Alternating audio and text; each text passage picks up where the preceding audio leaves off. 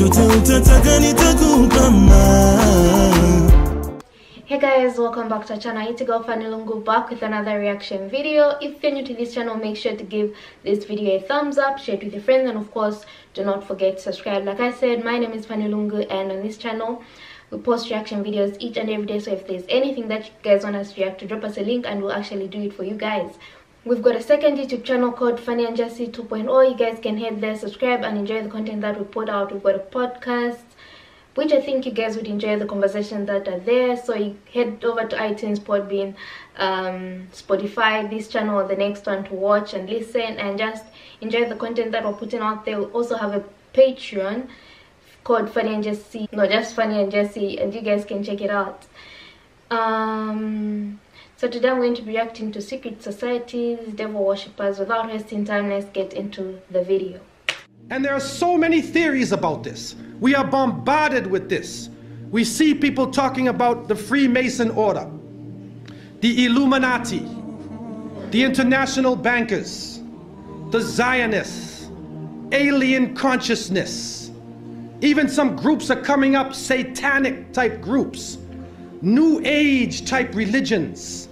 All of these coming up, and what we find in most cases is that all of these groups are worshiping a force. If you go to the highest level of these groups, you see they are doing a type of worship. It is not to God. It is not the God of Moses or Jesus or Muhammad, peace be upon them. It is another force, and they are worshiping this force. They are seeking and taking strength out of this force, and nobody can say exactly what it is, but Muslims have the bottom line. And Allah has told us, قُلْ جَاءَ الْحَقُّ وَزَهَقَ الْبَاطِلِ إِنَّ الْبَاطِلَ كَانَ زَهُوقًا. The truth has come, and falsehood will vanish, because surely falsehood is a perishing, vanishing thing. The Prophet, peace be upon him, said, there would come in the end of time great liars, كَذَّابُونَ, دَجَّالُونَ, to the point where they are false Christs, claiming to be false prophets, would lead you astray. And they will come to you with a type of speech that you nor your parents have ever heard of before. Beware of them. Beware that they take you astray. Beware that they put you into a fitna, a trial, and a temptation. And so the Prophet, peace and blessings be upon him, did not speak from himself. And we are witnessing today, with the advent of the new technology, that human beings have the ability to send information throughout the planet simultaneously. We have the ability to witness events here in Australia that could be happening in other parts of the world. In Europe, we could witness these events. But at the same time, we can be confused simultaneously. The whole world can be lied to at once. And they have the ability to twist around, to develop, to put together images and sounds, and to develop this story, which, although it is not true, appears to be true. And you know it's not true, but you watch it as though it is true, and it affects the way you think. And so, as the Prophet, peace be upon him, said, Sadaqa Rasulullah alayhi salatu wasalam, they will come to you with a type of speech that you nor your parents have ever heard of before. You have never heard this thing before. Sadaqa Rasulullah alayhi salatu wasalam. The masses of the people become helplessly preoccupied. Their lives are now bombarded with a series of cultural events. And these cultural events start to become the most important things in their lives. The World Cup, the Major League Series, the rugby, the cricket, the hockey, the tennis. Whatever the sport may be, we see whole nations coming behind sports. And the national heroes become sporting people. Even in Saudi Arabia, Even in our own Muslim countries, the national heroes are now the soccer players. Who kicks the little ball inside of a net? He becomes the hero of the nation when people are dying on the ground. But yet we become preoccupied with this. And it becomes a type of indoctrination happening to us. And with the use of powerful music playing on our emotions, with videos now being taken to the furthest extremes in the planet, people's thinking processes are changing. People are now in love with the superheroes, even confused about their own identity, trying to change themselves, change the color of their hair, change their eyes, change the way they dress, change the way they talk on a global level. And then we see drug addiction reaching a point that humanity has never seen before. And after traveling to over 36 countries, looking at the Muslims and being with them, I have found that in all of the communities that the young people are being confused with drugs. It is pouring into our countries. No matter what form it takes, cocaine, LSD, psychedelic, depressants, put you up, put you down, confuse you, but create a false world and give you a false dependence so that you become dependent on the chemical. You forget about Allah. Your God becomes the pusher. Your God becomes the chemical. And so creating this dependency amongst the masses of the people. And then we see lethal social diseases being spread. And it is said that in Southern Africa, and Allah knows best what this really is, but they say that in some parts of Southern Africa, 1 out of every 4 people is HIV positive. Then we see the planet malfunctioning.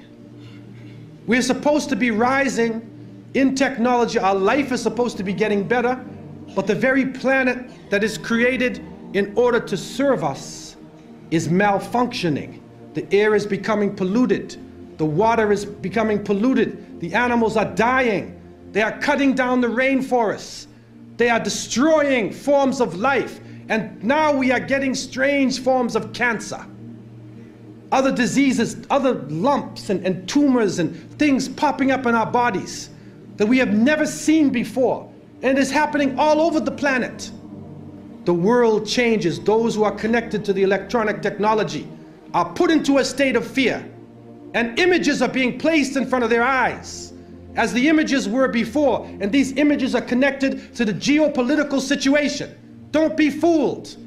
And we, the innocent people, trying to look at the world and trying to understand what is going on, we see everything is moving toward one world state, one world police force, one world bank, and one world unelected elite that rules over us not based upon the will of the people or democracy, but rules over because of control of the bank, control of the economy and the flow of the money, which is changing every day, changing from gold and silver to paper to plastic. And now they are trying out chips. They're putting chips in somebody's head. They tried it in Florida. And if you can take anything from me, don't ever let anybody put a chip inside of you. Don't let them do it to you, man. A microchip. And they say, no, it can do you a lot of good. If you're diabetic, it will say you're diabetic. But the problem we're facing is, what else can happen with that chip? What else can be done to the chip? Your emotions could be controlled. Your mind could be controlled. You could even be killed. Wal-iyadu billah. And so the Quran and the Hadith, the revelation gives the Muslim the bottom line. And we need to work from the bottom line up, instead of from the confusion to the bottom line. And when we go to the bottom line, we find that the Quran talks about in the beginning of time, when Allah subhanahu wa ta'ala had created the creations, and then He created Adam alayhi salam. And he turned to his angels, and amongst the angels was a jinni named Iblis. May Allah protect us from him. There was a jinni amongst them who was so pious and so knowledgeable, he was given a place with the angels. The angels could not disobey Allah. And so Allah told them in the oft repeated verses, Usjudu li Adam fasajadu illa Iblis. He told them, bow down to Adam, and all of them bow down except Iblis. And Surah Al-Kahf told us, Kana min al-jinn. He was jinni. He was not a fallen angel.